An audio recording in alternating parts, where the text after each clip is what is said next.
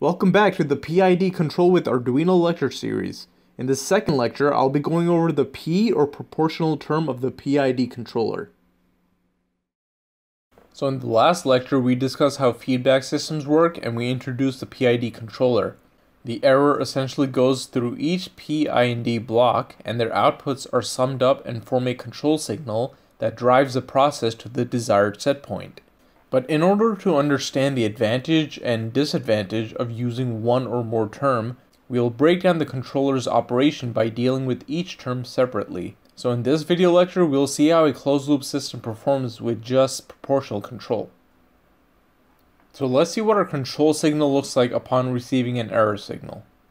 So let's say we have a positive step change in the set point, and therefore we get a positive error. Since all the P controller does is multiply the error by the control constant Kp, we should get something like this.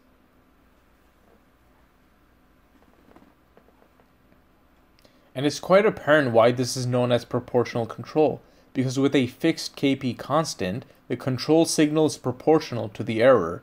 If our error is large, we'll get a large control signal. If our error is small, we'll get a small control signal.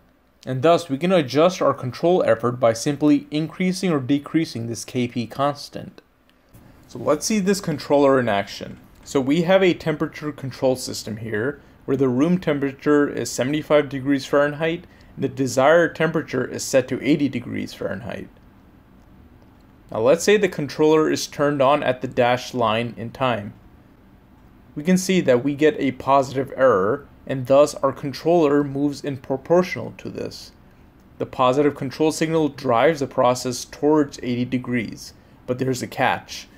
As we get closer to 80 degrees, the error decreases, and since our control effort is proportional to the error, the control signal decreases along with it, and so we lose the drive into the system.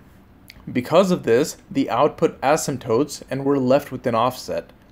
This is the main disadvantage of proportional control, is that we can never drive the error to zero because that would mean our control effort is zero. Okay, so you may think, what if you set the gain from 10 to 100? Wouldn't that at least decrease the offset? Now that is true, but having a very high gain can cause our output to overshoot, and that could be bad depending on our system. And as we can see here, that even with a high gain, you'll never really bring the error to zero. There will always be a small little offset. Now there is a way to remove the offset or bring the error to zero. Looking at the normal structure of the controller, if we were to add a bias signal to our controller's output, this can potentially drive the process enough such that we reach our desired set point. And this is typically how proportional controllers are implemented in the industry. But the disadvantage of this method is that for every new set point, we're going to have to manually change the bias. Now, although the proportional controller is easy to implement and can drive the process close to our set point, it can never eliminate the offset automatically.